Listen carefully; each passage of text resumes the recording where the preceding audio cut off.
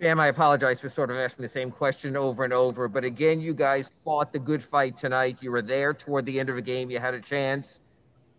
Can you take anything out of these and build towards something? Tyler's came on and told us how he still feels you're one of the best teams in the Eastern Conference. So what do you take out of this, having been through all of these? Thank you. Growing pains, man.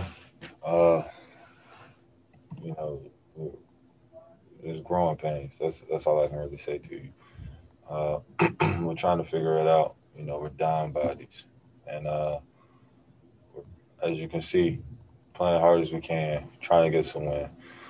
Like I said, just gotta take one step in front of the other, and keep going, keep pushing, keep staying positive. Like I said before, the storm is over, but we keep pushing, we keep doing the things we need to do. Have a breakthrough, and the sun gonna come out. So you just gotta stay positive. I mean, you talk about just getting a guy like Tyler back, and especially a guy who missed 7 straight games, and then to come in and do what he did. What does that say about him, and what does that say now that maybe if you turn a corner, he can do for you guys? Thank you, Bam. I mean, y'all seen what Tyler can do. There's no, I don't have to explain what he can do. But coming back seven, to, like you said, 7 missed games, and then putting his fingerprints on the game, it just means he wanted that win. He didn't complain. He didn't say, "Oh, my neck hurt," or this doesn't feel right. I'm out of shape. He just came in, hooped, and tried to help us get a win. All right, next up we have Josh Mosher with WSVN TV. In the car. Yeah, I'm in the car. I gotta go back to TV station. I'm sorry, but for the fans, 1,500 allowed in. Bam. Did you notice it on the floor? What was it like? Seeing the arena at 10% capacity. I mean, it just felt good to have Heat Nation in there. Heat Nation, we're gonna figure this out. Just bear with us. We're gonna figure this out. I can promise them that we're gonna figure this out. I know they're tired of seeing us lose. We're tired of losing, and we got to figure this out. Appreciate you. Thanks, Ben. All right, next up we have Christos Saltis. Hello, Bam. How, as the leader of this team, how is the atmosphere first of all, and how you try to help about the confidence wise, and to help your teammates to bring back in the winning streak, about how tough it was about the confidence that loss, and how you trying to help them, your teammates.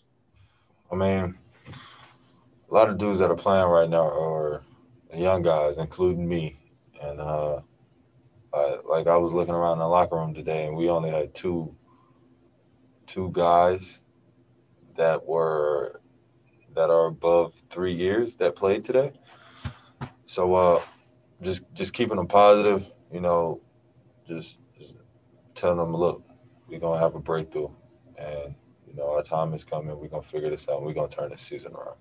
So, for the young fellas, I just tell them keep staying positive. I feel bad that they gotta go through a season like this. We all do. So, I just I'm gonna keep nudging them to stay positive. Not to look down, not to put their heads down, man. Like I said, at the end of the day, we all men. We gotta look ourselves in the mirrors, and we're gonna figure it out. Up next, we have Anthony Chang.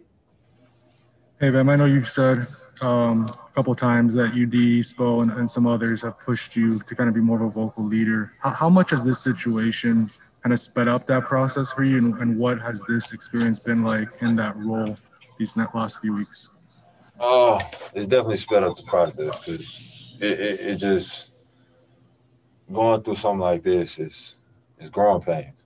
So, just going to the huddle, I got to figure out what I can say or do, or what type of example I can set to make a positive situation contagious to the young guys. And, that's just by saying little stuff, going to them one-on-one, and just telling them, just be patient, because we're going to figure it out. And, this has been like UD told me the other day, when I was frustrated at the end of the game. was like, look, bro, I've been on the team where I lost 15 games. Well, I won 15 games, excuse me. And hearing that, he was like, that's what molded me to be a leader. I'm not saying I want to only win 15 games. I don't want that shit. But I am saying it's you know, going on this losing streak is definitely helping me figure out, you know, time, score, what to say, what to do, you know, how to approach somebody, and just keep trying to bring them together and lead this team. All right, Bam, that's it. Thank you. Black Lives Matter, people.